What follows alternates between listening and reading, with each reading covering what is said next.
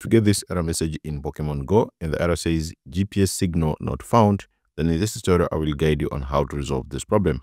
Make sure to follow these instructions very carefully. Now to fix this problem, just change your Wi-Fi settings from randomized MAC to phone MAC or device MAC. Now here's how.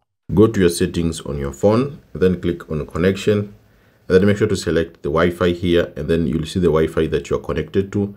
Now select the gear icon for that Wi-Fi that you're connected to. It will open up your Wi-Fi settings.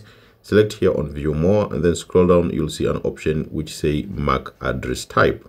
Now tap on MAC address type and make sure to select on phone MAC or device MAC. So I'll select here to phone MAC, and then this should solve your problem. Now, why this is important? When your phone uses a random MAC address, it can confuse GPS and location services because the system thinks you're on a different device or network. Switching to the device MAC gives a more stable network ID, which can help improve GPS accuracy. If you're still facing again the same issue, now open up your settings on your phone and then scroll down and select where it is written location. Now turn off your location and then come back here and then close this. Now search for maps and open your Google Maps.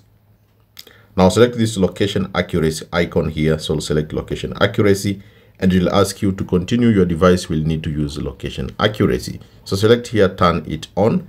After turning it on, close your Google Maps and then try to relaunch Pokemon Go, and your issue should just be resolved.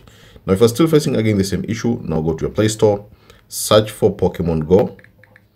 Search for Pokemon Go and then select on Pokemon Go, and ensure that Pokemon Go has been updated to the latest version.